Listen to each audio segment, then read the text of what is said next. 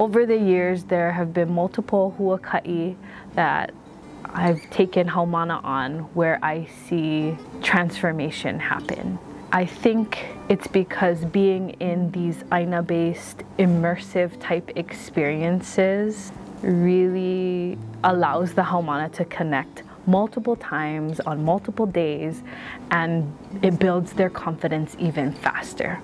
And so the mo'olelo that I want to share is from a time when I took a group of haumana to Kahoʻolawe. In choosing the group, I was very selective and thought, let's take the haumana who maybe aren't as actively involved, aren't always at the forefront.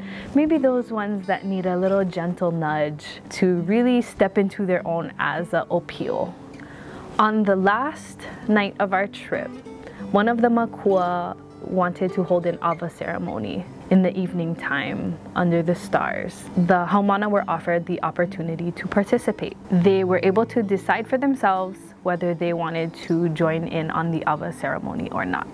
And luckily, all of them decided to do so. So we went outside on the pa, and it was a beautiful night. And as we started the awa ceremony, the makua who was leading explained how the awa ceremony works and how to, drink the awa and all the protocols associated with that.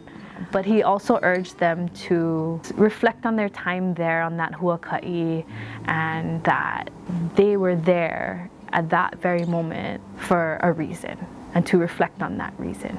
The next day, as we were packing up to Ho'i to Maui, one of the wahine opio approached me and decided to share with me her experience in the awa ceremony.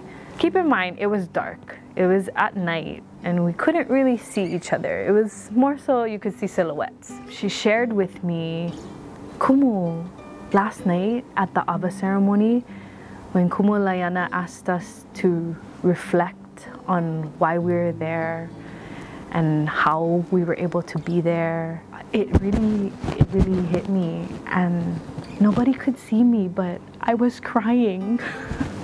I was full on crying, Kumu, in the awa ceremony, and I'm thankful it was in the dark, but I just wanted to say thank you for this opportunity, because I wouldn't have been able to come here if not for you. It's those immersive experiences, and even just providing them with the opportunity.